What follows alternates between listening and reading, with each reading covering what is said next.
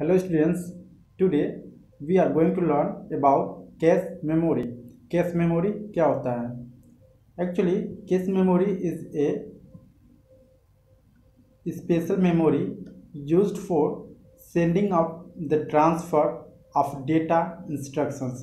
ये एक तरह का स्पेशल मेमोरी होता है जो कि ये होता है डेटा को भेजने के लिए और डेटा को ट्रांसफ़र करने के लिए.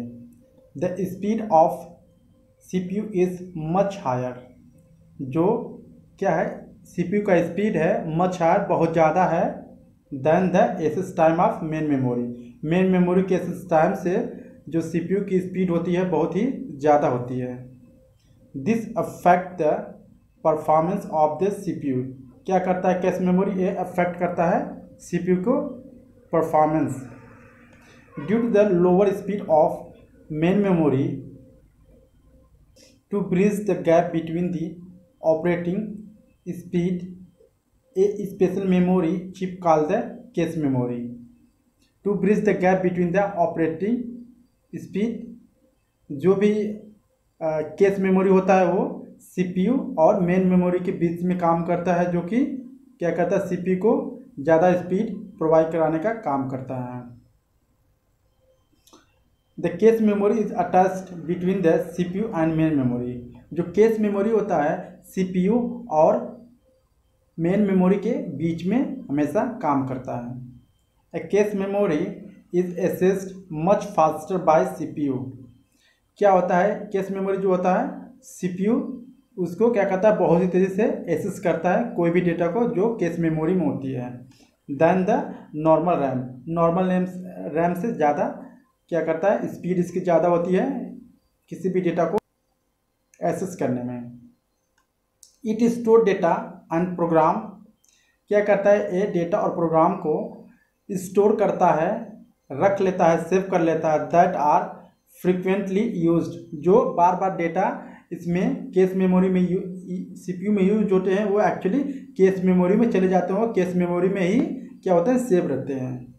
So any time some data is required it is first check up in A case.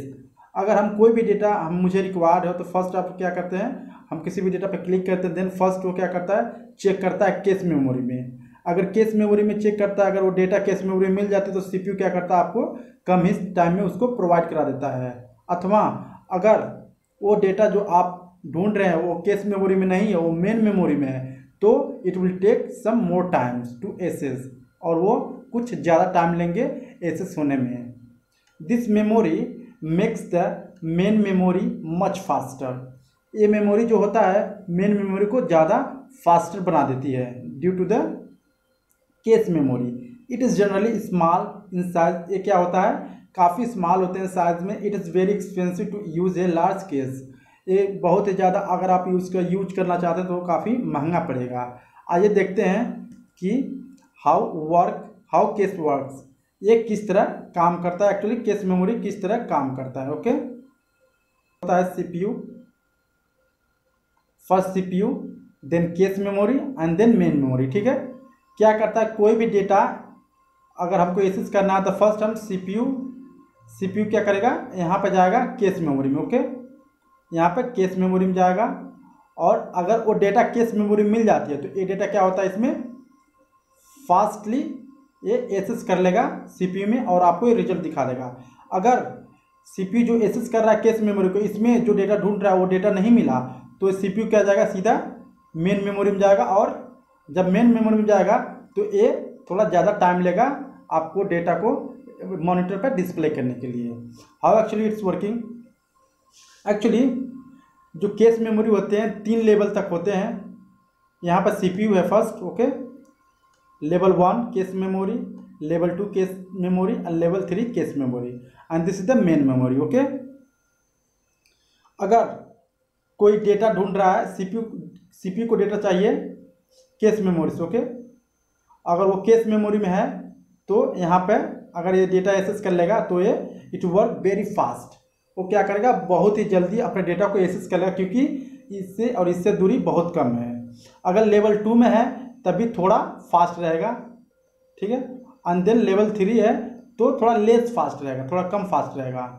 अगर मेन मेमोरी में वो डेटा है तो काफ़ी टाइम लगेगा और काफ़ी स्लो जो सिस्टम आपका काम करेगा। इसलिए कैश मेमोरी ऑलवेज क्या होता है, सीपीयू और मेन मेमोरी के बीच में होता है, और जो कैश मेमोरी में डेटा सेव होते हैं वो काफ़ी तेज़ी से क्या करता है, सीपीयू उसको एक्सेस करके आपको रिजल्ट दिखा देता है। आप समझ सकते हैं इस फिगर से कि किस तरह एक्चुअली कैश मेमोरी काम करता है।